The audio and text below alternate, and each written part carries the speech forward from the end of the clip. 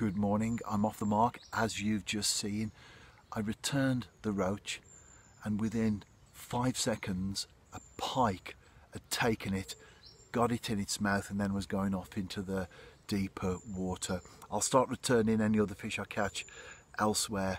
I don't mind pike eating roach of course, but I prefer them to catch the rowan because when you return a fish just for a moment or two it's a little bit dazed, so it does give the pike an unfair advantage. It's great when they take diseased, old, dying fish because that's part of the natural process. Very entrepreneurial though, I'll give that to the pike. And talking of being an entrepreneur, I've had 3 moorhens as soon as I arrived come round me after sweet corn. I've been feeding them, been here a couple of times recently with sweet corn, and I've been feeding moorhens, and they know as soon as, not necessarily me as an individual, but as soon as someone sits down there that there's food on the menu.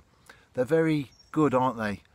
Creatures of the natural world in picking up habits, certainly when it involves food.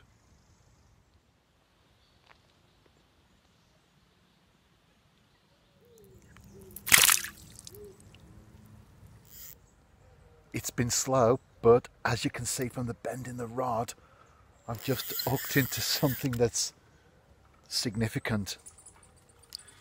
Am I going to land it though? I'm not sure about this, you know, because it's taken me deep into lilies and I am quite tangled, and I can see how far into the lilies I am because as I pull you can see all the pads moving.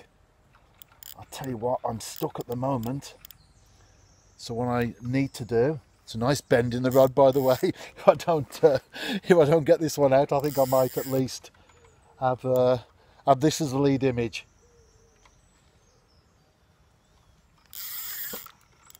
Oh, I'm going to have to just put the rod down and wait for things to develop naturally.